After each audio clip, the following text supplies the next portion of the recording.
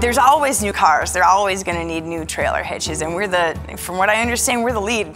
That's what we do. We're the place you go when you want a hitch.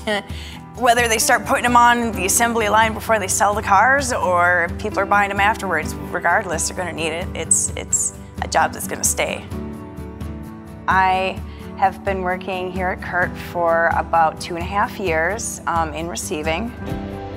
Well, first I was just a temp worker. I was only doing part-time. I came here and I was only working a couple of days a week, and they said they really liked my work ethic, and they asked me if I wanted to pick up full-time. And yeah, out of all the jobs I jumped around to with my temp agency, it was really my best option. And I was like, you know, yeah, why not? I'll give it a shot. As a receiving associate, when I get into work and I go down and I meet with my team and we discuss what the workload is and who's going to be responsible for what today, and then jump right to it. You count the skids on the trailer, write it down, start pulling skids out, empty them out, get in again until the day is done. There seems to be room for growth. I'm doing some cross-training right now.